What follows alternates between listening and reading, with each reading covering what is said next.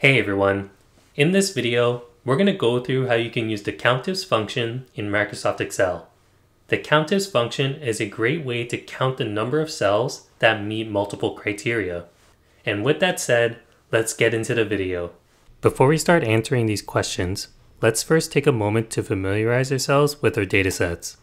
In this first dataset here, we have a list of employees at the company, along with some key pieces of information about them.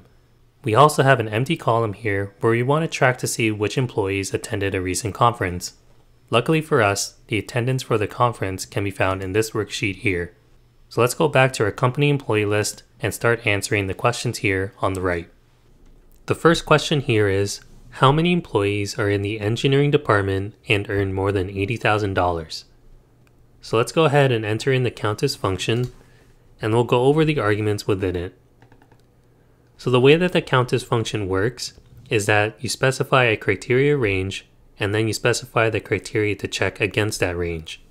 So in this case, there's going to be two criteria. One of them is checking to see if the employee is in the engineering department, and the other criteria is going to check to see if they earn more than $80,000. So let's tackle the engineering department one first. So the criteria range is going to be this range of cells here for department, and then in my criteria 1 argument, I'm going to put in the text engineering. Then for our next criteria, we're going to select this cell range here for salary. And then we're going to enter in this for greater than $80,000.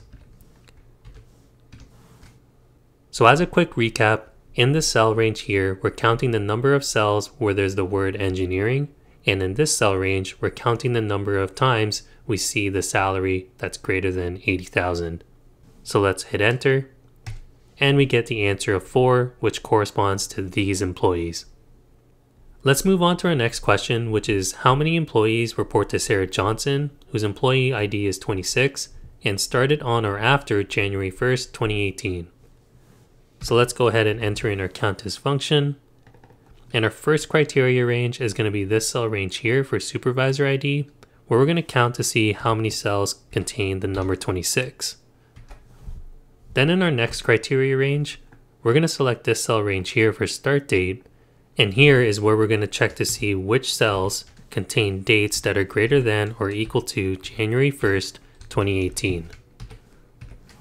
So as a quick recap, we're counting the number of cells in this cell range that contain the number 26, and in this cell range where the cells contain a date that's greater than or equal to January 1st, 2018. So let's press the enter key, and we get the number 6 returned to us, which corresponds to these employees. Before we get into our next question, if you haven't subscribed to the channel already, I would greatly appreciate it if you did, as that will help the channel grow. Alright, let's get to our next question. Moving on to our next question, how many employees in the engineering department earn more than $75,000 and have their first name start with an S? So here we have our first 3 criteria question. Let's go ahead and answer it. So let's enter in the COUNTIFS function.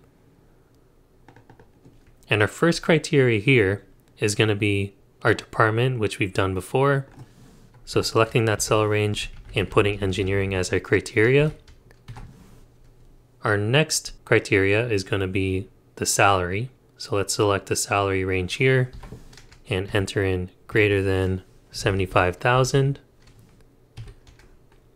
And then for our third criteria range, select the names. And to check to see if the name starts with an S, we're going to use an asterisk, which represents a wildcard. So here I'm going to type in the S, and then I'm going to put an asterisk there. And that will complete our formula. So let's go ahead and press enter. And then we get the number 2 returned to us, which corresponds to these employees. So our next question here is, how many employees in the engineering department attended the conference event? This question is going to have to be answered in 2 parts. The first part being filling in the blanks here to check to see if the employee attended. And the second part is doing the count itself. So let's tackle the first part by entering the COUNTIFS function here. And our criteria range 1 is going to be the attendance sheet itself. So we'll head over to the attendance here, and then we'll select the cell range for employee ID.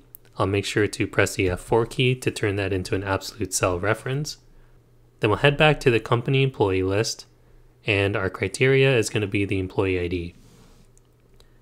Then we can press enter, and then we get the result 1 returned to us. And that just means it counted employee ID once in the attendance, meaning that they attended the event. So we can go ahead and copy this formula down by clicking the fill handle. And now we get a bunch of 1s and 0s appearing in our data set, 1 meaning that they attended, and 0 meaning they didn't. So now let's go ahead and enter in our COUNTIFS function here to answer the question. So our first criteria range is going to be selecting the department cell range, and we're checking to see which cells contain the word engineering. And then our second criteria range is going to be this new column here, and we're just going to check to see which cells contain the number 1. Now let's press enter, and now we get the result 7 returned to us, which corresponds to these employees. And our last question here is, how many QA engineers and software developers are there? So let's enter in our COUNTIFS function, and we're going to check the position cell range for any cells that contain the word QA engineer. Now we also want to check the number of cells that contain the words software developers too, so we can just use the plus symbol and enter in another COUNTIFS function. So let's enter in another COUNTIFS, then we'll check the same cell range, but we're going to check to see which cells contain the word software and software developer. Now let's go ahead and press enter.